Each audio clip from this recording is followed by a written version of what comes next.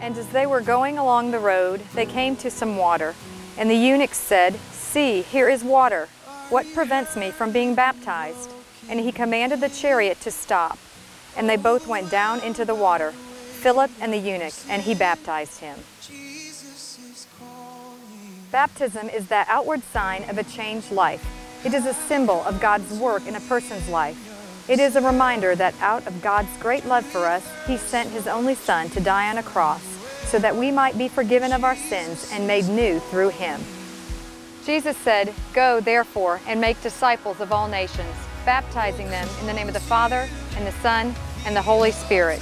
As Children's Director here at Cornerstone, I get to see this glorious transformation in our children's lives all the time.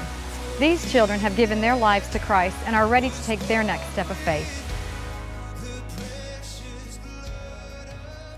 Hi, my name is Carson Ward, and I'm 11 years old, and I go to Ochiltree Elementary School, and this is my mom, Betsy. When we were at camp and we were having our worship service, I prayed with my counselor about asking Jesus into my heart.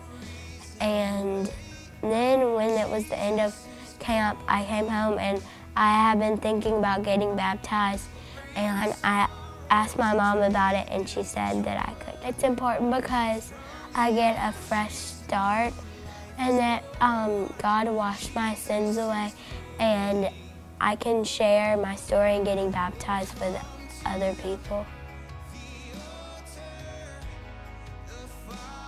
Hi, my name's Ashley Wood, and this is my daughter Peyton, and she's 7 years old.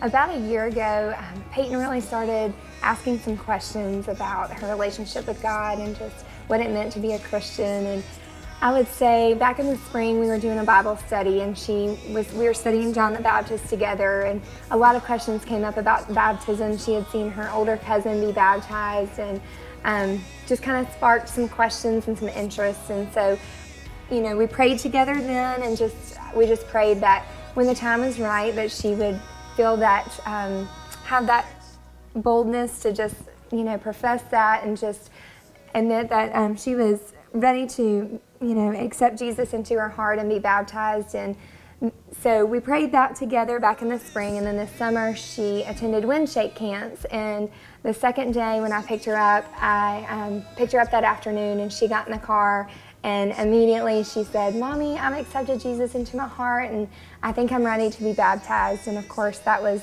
the moment we, you know, had been waiting for and praying for. Baptism celebration is a very significant event in the life of our church, and we invite you to join us tonight as we celebrate God's love, His grace, and His goodness in the lives of all of those being baptized.